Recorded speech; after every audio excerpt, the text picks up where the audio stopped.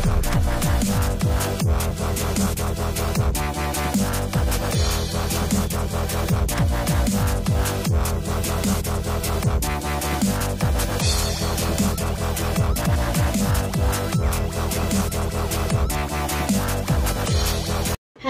good evening. For today's vlog, feeding my cats. Papakita ko sa inyo kung gaano sila karami. Papakainin ko sila. At saka, papakita ko rin kung ano yung ipapakain ko sa kanila. Ano yung foods nila. Sige, samahan niyo ako. Ito po yung food nila, ulo ng manok. Gugupitin ko pa yan at saka tatanggalan ko ng tuka. Hahaluan ko nito at saka yung dry na cat po dahaluan ko. Kasi hindi na afford na kung purong dilata ang ibibigay ko sa kanila, hindi na kaya ng budget kasi marami na sila. So, para-paraan na lang at gusto rin naman nila yung kakainin nila. So, dito tayo. At saka yung pagkain pala ng aso, ulo ng manok, kanin, at saka dog food. Yung bawaw na dog food. So, pag-prepare na natin to, gupit-gupitin, saka ibigay sa kanila. Ito po,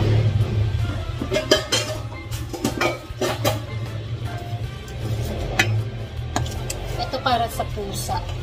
So, tatanggalan muna ng tuka kasi matigas siya. Baka matinik ang mga bibig.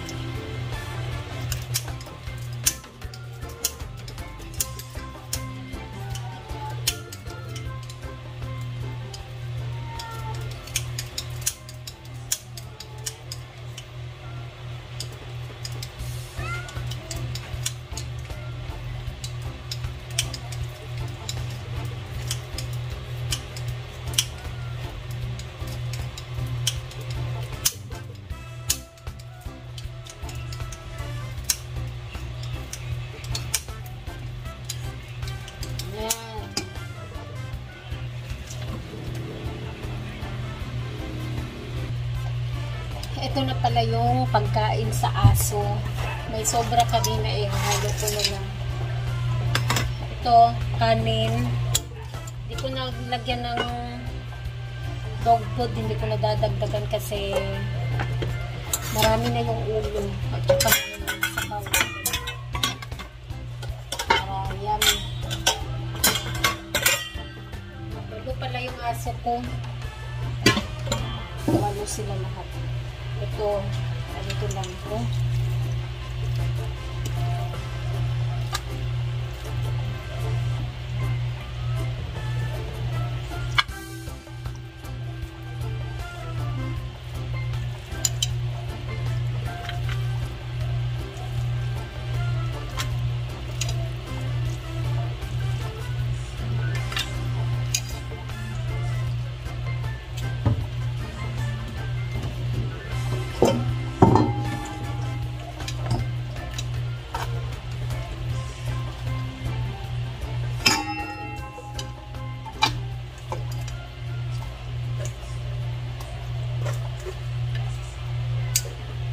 Wait lang. Opo.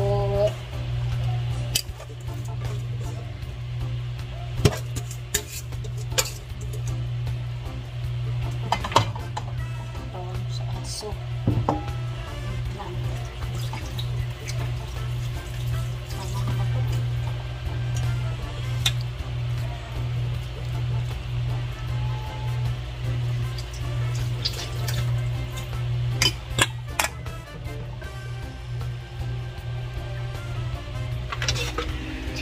Itong, ayan, naka-tray kasi nasa taas sila din eh. Ayan. Yan ang inuuna kong piniprepare. Tapos, ito may nagmumukbang na. Yan, puro ulo na lang ngayon. Tsaka hahaluan ko nito. Para talagang siguradong mabibenta sa mga pusa. Kasi mga arte dito mga pusang to. Akala mo may mga ambag.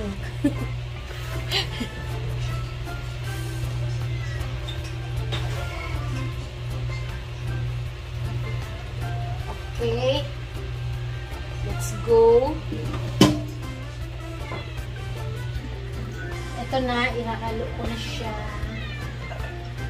Kain na sila. Doon ka na, Bella. Doon ka na sa kwarto mo. Paborito nila to. Ito. Yan. Gusto nila yan. Ihahalo ko lang.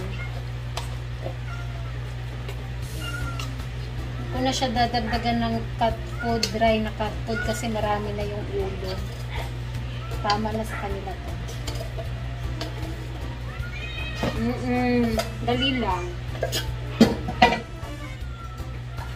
Kay Bella, puro kasi maarte. Ayaw kainin na yung ulo. Kay Elmo din.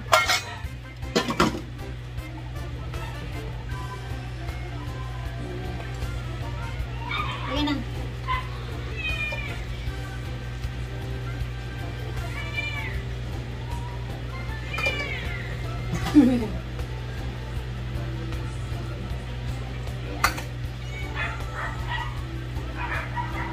Oo, Bobby.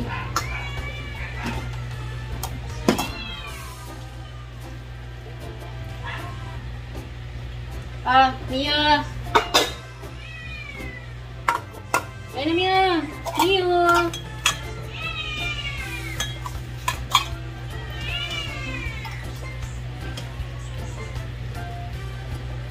Neo.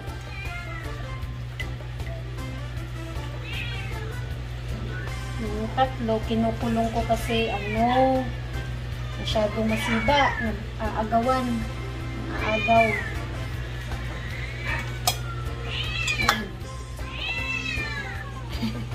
Ayan.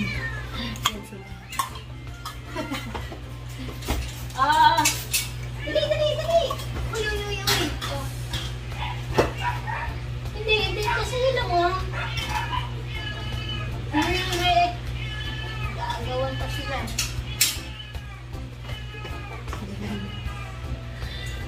Tapos, meron din akong isa pang kinulong din sa may hagdan.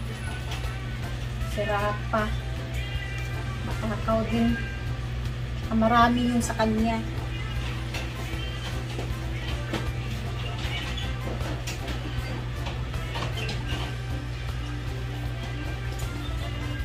Ngayon, hahaluin ko na siya. Ito, hahaluin ko na. Para ma-divide ang lasa. Bibigyan ko yung 5 dun sa labas. Yung mga outdoor. Ito na. Ready to go upstairs. Ito na siya. Ayan, ito yung mga pinggan dun sa taas. Pero kulang pa to. Bibili pa ako ng siguro 10 pang ganito. Kapag may budget na. Ayan. Hindi pa nabusog. Hindi pa nabusog si Yulis. Ito pala yung isa. Ayan, sirapa. Sirapang matakaw. At yung 3 mga bulinggit. Ang bilis matapos kumain. Tapos agad. Ayan pala sila. Ayan pala yung iba pa lang. Hindi lahat. Ayan. Ayan yung waiting sa food. Ayan. Andun, meron din dun sa labas sa cage. Meron din sa hagdan. So, start na tayo ng pagkain. May nanunungkit na. Kinulong ko muna yung pagkain kasi mag-aagawan. Tapos ngayon, may nanunungkit na si Mami. Sinungkit na ni Mami. Pakita ko sa inyo kung gaano kasaya magpakain ng mga pusang mababait. Sige. Away na. Wait lang. Huwag niyong anuhin to, ha? Ay. Okay. Let's do this.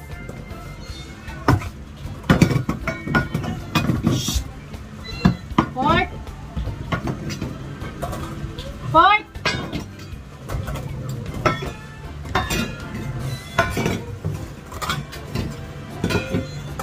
Diba? Ang saya-saya. Latag pa lang ng pinggan. Masaya na. Uy! Ano yon? Naglalatag pa lang. Happy na. Ayan.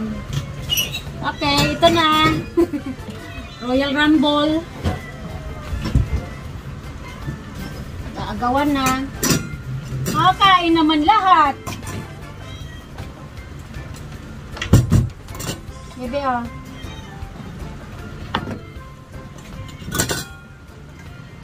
Hanggang. Dahan-dahan. Ah, bebe. Yuki.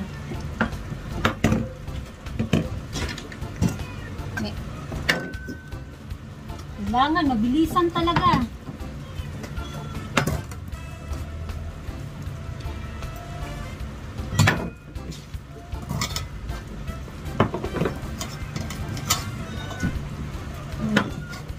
Ganyan sila karami. Ayun na lang bahala magbilang.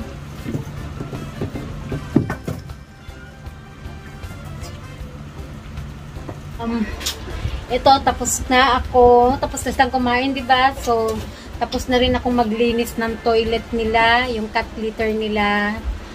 At saka, tapos na rin akong maglampaso dito. Yun. Ito ang buhay ng nanay ng mga kahayupan.